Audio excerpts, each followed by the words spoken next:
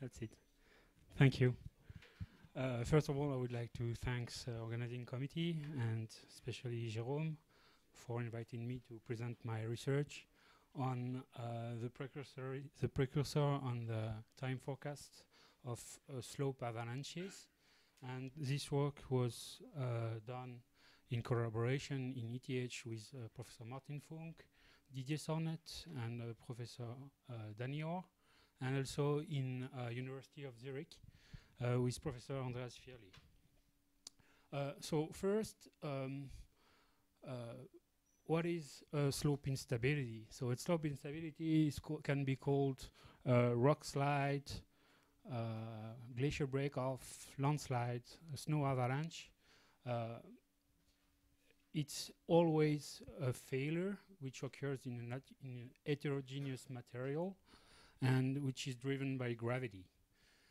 Of course, you can have some additional stresses or driving stress like earthquake or rainfall or melt of permafrost or etc. But all these all these slope instabilities have all the same characteristics.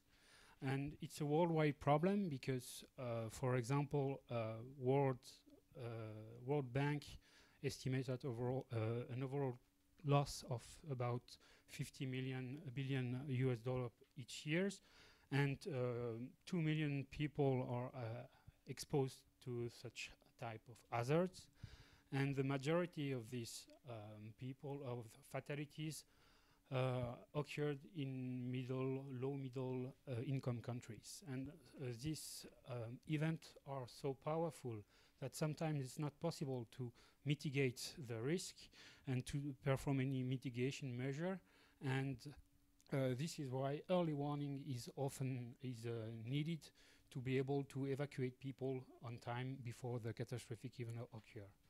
And of course, we have some problems because we are dealing with natural material, meaning that it's heterogeneous, and this heterogeneity is difficult or even impossible to quantify and measure in space, but also in time, because it's always evolving with the history of the stresses and so on. And rupture is a nonlinear process involving this heterogeneity. So my point here is that heterogeneity can be a chance for us, because as you know, the weakest part of a material will break first. So then you can expect to have a change in behavior, in properties before the rupture. So in this way, in this view, precursor are expected.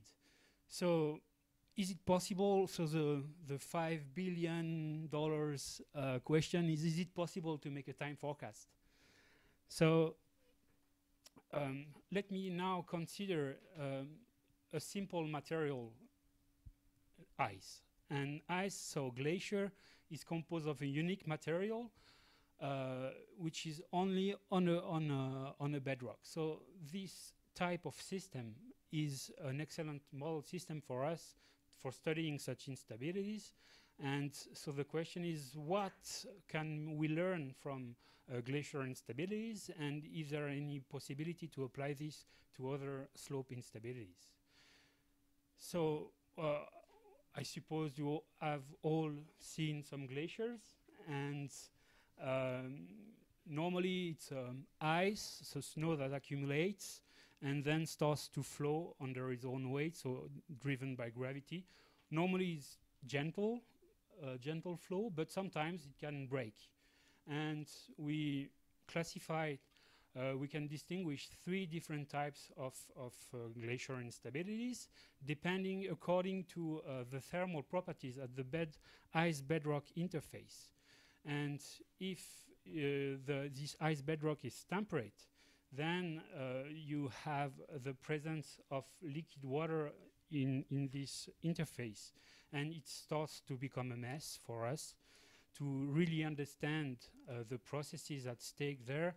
And we tried to we made some slider block models, including a competition between frictional sliding and tension cracking. And Anyway, it's a bit complicated, but still with such type of model, you can explain the processes there, which leads to the instability. But still, it is quite difficult to predict. Also, we found some critical condition, necessary condition for the rupture to occur. It's not always the case, and it's always a bit tricky. Here in this talk, I will focus more on the cold glacier case, where the ice is frozen onto its bedrock, and there you have no liquid water, and then it's a quasi-static driving stress. And there, in this case, I will show you some results on the predictability of this. So first, let's come back to what is a cold glacier. So a cold glacier is a glacier that is located at a very high altitude,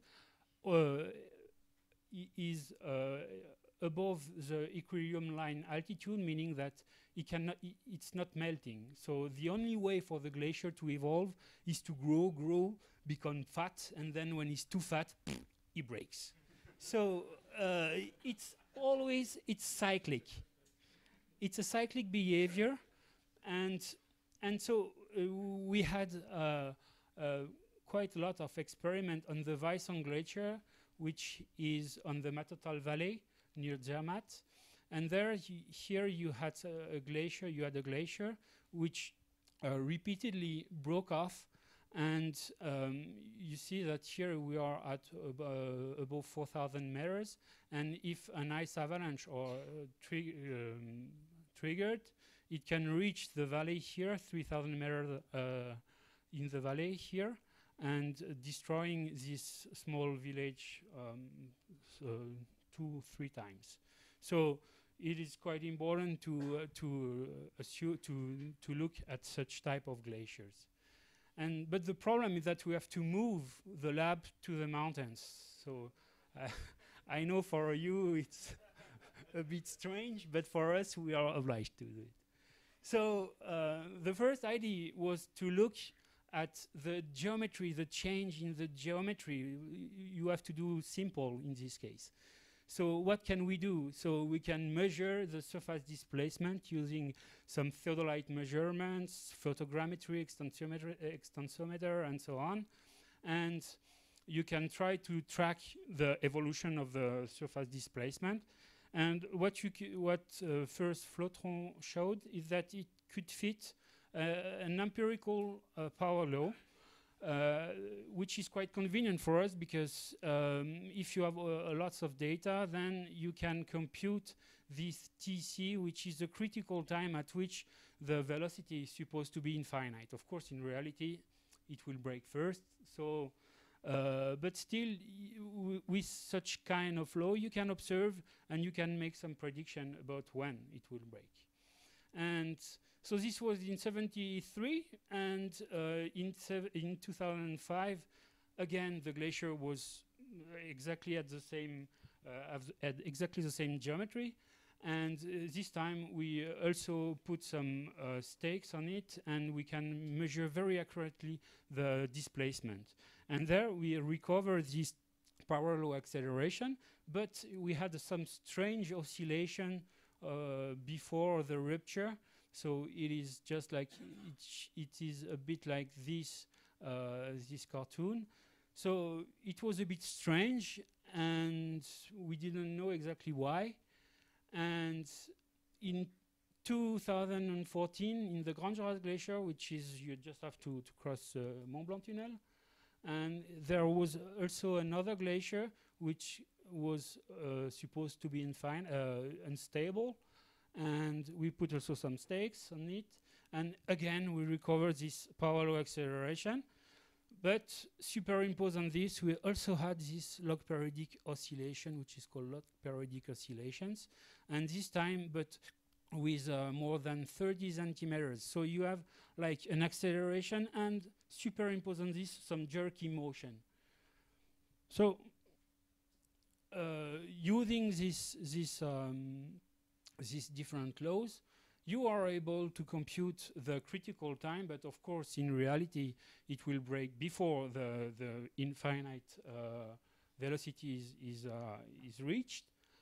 But assuming typical velocity from 50 centimeters per day up to 1, you can really have some prediction, perfect prediction, 15 days before the rupture. So 15 days before the rupture, if you acquired enough data, of course, you can predict exactly when the glacier will break off. So this was already some kind of good results, but why do we have this power law acceleration, log periodic oscillation, and so on? So if you come back to the to complex system, you see that you have a lots of entity with simple behavior, interaction, heterogeneity. You have a lot of example. I won't explain this to you, but market, internet, and so on. And they have some common properties like scale invariance in time and in space, hierarchization, hierarchic structure, and an emerging behavior. And if we consider the rupture as a complex phenomena, I don't enter in the non-equilibrium, critical phenomena, and so on, but just a complex phenomena, you see that in this case, rupture, you have some micro cracks. You have this interaction, which are the stress concentration at the tip of the crack tip. Ice structure is, of course, heterogeneous. And you have some power law, so these are the scale invariants. But if you have, during this process, the appearance of a scale, this is called the discrete scale invariance. Then your power law, the exponent is complex, and then in the real part you obtain this log periodic oscillation. So this could be a framework for us to observe these log periodic oscillations. So far the cartoon is like this. You have your micro cracks that starts to develop within the glacier, and then reaching a critical damage, these small micro cracks starts to see each other. And of course, when you start to see each other, you start to argue, to cry, and to merge, and to have some jerky motion and so on. So this starts to produce your log periodic oscillations. And then you enter in this catastrophic regime, and then everything breaks. So the second thing that can be observed is maybe can we try to detect and quantify these micro cracks? So the second idea, of course, is to trying to make some seismic survey on these glaciers, because it's quite convenient for us, because now you don't observe, but you start to hear. So you are shifting from the external observation to an internal observation. And of course, it's independent of the visibility condition, because in mountains you have always bad weather and so on, and which perturbs a lot the observations. And also it's a continuous measurement, sorry. So we had 1 geophones on the Weisshorn glaciers, and we could record more than 1,700 ice quakes 3 days before the break-off. And the first thing that we've done is, of course, just like looking at the seismicity. And so you can look at the number of events per hours, or the inverse of the waiting time, which is more or less the same. And first, what you see is that you have some more or less a stable seismic activity, then a decrease, and then a sudden acceleration. So already a sudden acceleration is already good for us. So we have something to see. But and now, so this was independent of the energy. And now we also performed some statistical analysis of the energy. And so what we've done is that we've taken some sliding windows far away from rupture and getting always a bit closer. And first, what you can see is that you have a really nice power law far way before the rupture, with an exponent 0.6, which is exactly the Gutenberg-Richter law, meaning that in this case, ice is just like a piece of earth or something like this. And then you have some transition, so no more power law, and few days before the rupture, the final rupture, you recover this power law, but with a very different exponent and with some characteristic event, which could be related to the size of the glacier. So this was interesting, and when you start to look at, you will have to take your glasses here, the waiting time statistics.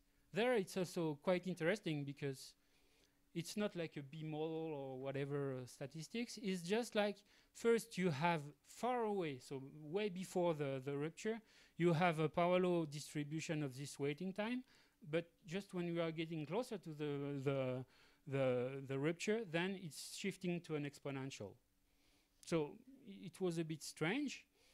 And note also that when you look at the seismic activity, which is also here, and the oscillating part, it's here, it seems to be quite well correlated, meaning that the seismic activity is not correlated with the acceleration itself, but with this jerky motion. So let me summarize a bit and trying to understand a bit more the processes at stake there. So at first, what can be seen is that your glacier has time to adapt to its change. So he's in a self-organized critical state, and as soon he knows that he's too big, too fat, but he adapts. So you have power law and stable seismic activity, cumulative seismic frequency distribution is power law, and so on. And then something happened. The critical damage, density of damage is reached, and then you start to really have interaction and hierarchization of the fracture process, leading to a transition, and the glacier don't know where he is. He's doing whatever. And then the damage starts to cluster, and the cluster are randomly activated, leading to this exponential waiting time exponential distribution of the waiting time, and so on. So now I think we have a clear picture of what's going on before the glacier break off. So this seismic monitoring seems to be a promising method, but to be applied effectively, we have a lot of practical problem, of course. Of course, here in this case, it was only one sensor. So what can you say just with one sensor? Also, you have a lot of data to process, and you have a problem in transferring this data, and some problem of power supplies, of course. And you have more theoretical problem. What is the effect of attenuation? Of the attenuation of the seismic wave within the glacier. So to tackle this problem, trying to understand a bit more the effect of attenuation. Of course, when you have a crack, it releases some elastic stress, and from a sensor's perspective, the slope is a low-pass filter, so you won't really hear far away the high frequency range. And of course, if you have a very small event which is close to the sensor, you will hear something big. And if it's a big event which is far away, you will just hear nothing. So you have an ambiguity in this. In the interpretation of the size frequency distribution of the magnitude and amplitude. So to tackle this problem, I just use a very simple model, the simplest one you can imagine. This is a fiber bundle model. So I think everyone knows it. And what is quite interesting is that, again, all your fibers, you stretch all your fibers, which are which have random strength, and as soon as one fiber reach its strength, then he break and he redistribute his load either on all the surviving fibers, or you can choose some different rules on the 4 neighbors and so on. So, but it changes completely the behavior of your bundle. But what is interesting is that you start with elastic, brittle fibers, and with this interaction and so on, you end up, in mechanics we call it an elastoplastic behavior. So with plastic you make elastic. So it's quite interesting. And so let's move to the results. So we realized, so we made a lot of tests. So each time, so you try to compute, you have a direct link between the avalanche size and the seismic or the acoustic emission. And we perform exactly the same analysis as for the Vison. So we put a sliding windows far away from rupture, and then we go always a bit closer. And you see that when approaching the failure for the ductal-like, so with democratic redistribution, first you have only small avalanches, and then when you go toward the rupture, you have large avalanches. And it's always distributed in a parallel manner. And also you have far less event. For brittle-like rupture, it's exactly the same. But now when accounting for attenuation, so you imagine it's numeric, so it's very simple for us. You put a virtual sensor on in your bundle, and then you try to compute the attenuated amplitude that you reach. So you sum up all the fiber that breaks, and which the amplitude is inversely proportional to the distance, just that. And then you see that it starts to, you doesn't see anything, or it's quite difficult to distinguish between if you are closer to rupture, so the red line, or if you are far away. So the idea there was to see, yeah, well, why not using a lot of sensors, and of course of virtual sensor. And of course, if you say how much of the sensors can detect, so how much of the sensor can detect an event, so which, if it is very close to the sensor, it will detect, but the other won't. So how much of the sensor will detect the same event above a certain threshold?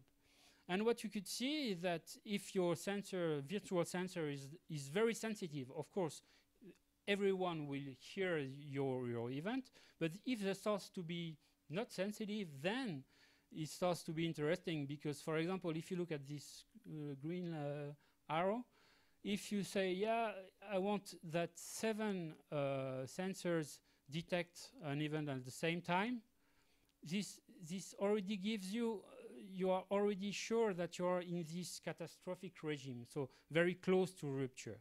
So this is very simple, but still, if you should see, just by knowing how much sensor detect, very insensitive, how much they detect, then you can have a chance to say, to have a prognosis or of when it's going on. So we try to test this in lab.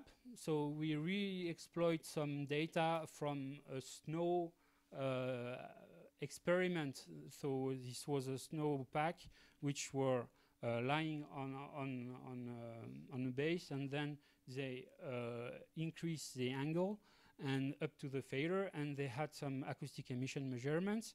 And when you make this, you plot the acoustic emission count, you see that almost nothing appears, and then it breaks suddenly. But with this simple idea of co-detection, you see that way before you see, first it's just 1 detect, then 2 detect, 3, 4, 5, and at 6, everything's break.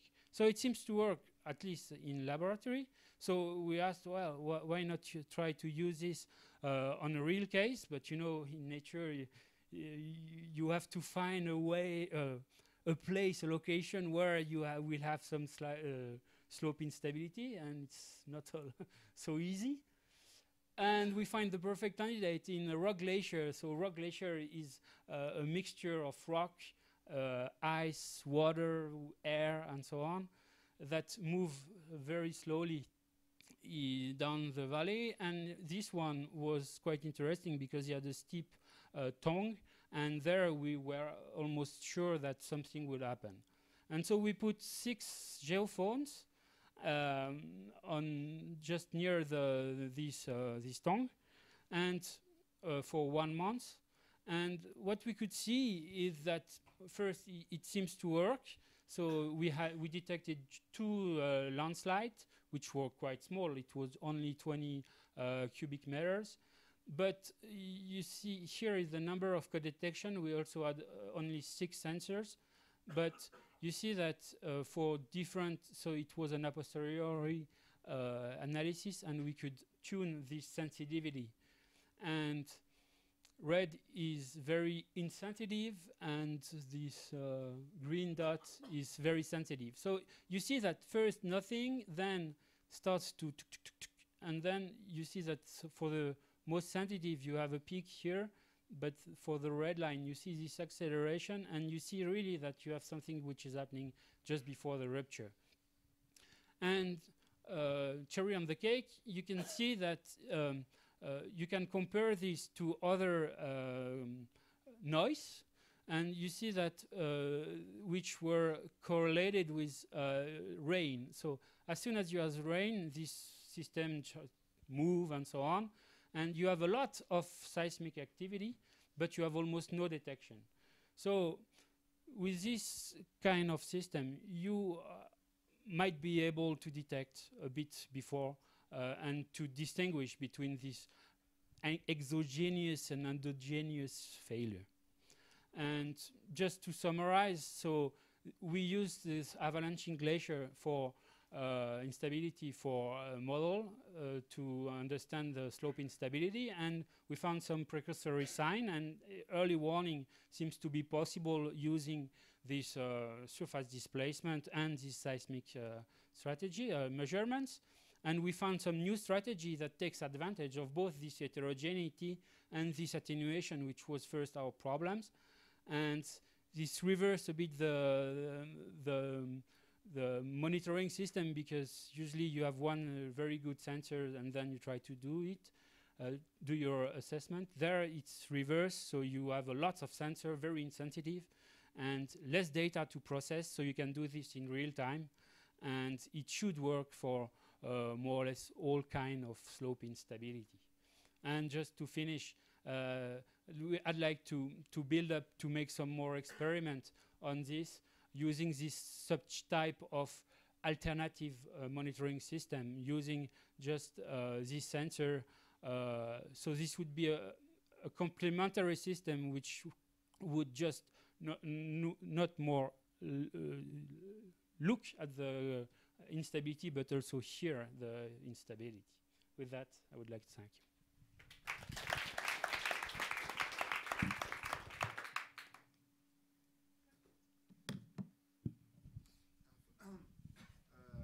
You showed that for the fiber bundle model, you are progressively going towards the power distribution of avalanche. Yeah, exactly. Yeah. But for the glacier, Not you showed exactly the reverse. You have a power law first, yeah. then some kind of characteristic avalanche. Yeah, exactly. Yeah. Could be related to the fact that the glacier is also flowing. Is also flowing.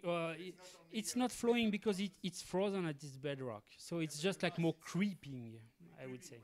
Yeah, creeping. Yeah. That's an open question. I have no clue.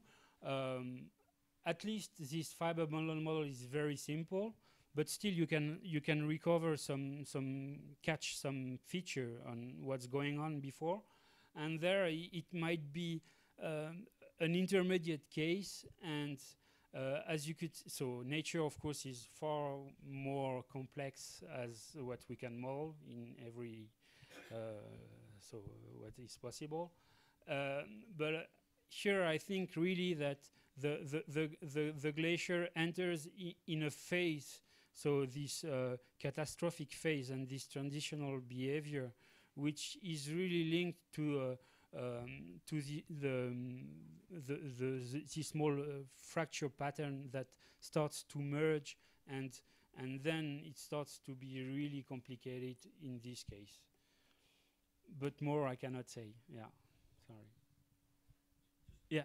Exactly referring to the same plot. Yeah. Is to the power law that Yeah. refers to a Poisson or to a exponential. This could also be linked to the attenuation. The number of the data in the two sets is very different, I imagine, because one is a very short window, no? And the other is a very long one. You mean this? No. The right, the corner, this one. This one. The data that gives you the exponential decay. Yeah. That's probably has much less data points, or data events. Yeah, for sure.